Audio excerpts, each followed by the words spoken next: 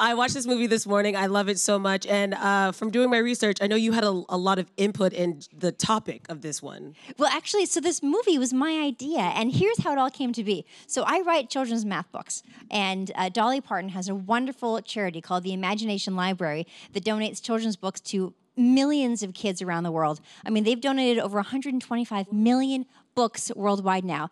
And what they do is they take popular children's books and they make low-cost versions of them. And 2 years ago, one of my McKellar math books called Goodnight Numbers was selected to be a part of the Imagination Library, which meant it was going to be distributed to all these little kids. And I still have the letter signed by Dolly Parton framed in my office. and so that was actually the beginning of this movie, because later that year, I got to be a part of the 100 millionth copy of a book celebration they had in D.C. for her charity. I thought I was going to get to meet Dolly at that point, by the way. I was so excited. I was like, oh my gosh, I'm about to meet Dolly Parton. Turns out it was just a cardboard cutout of her.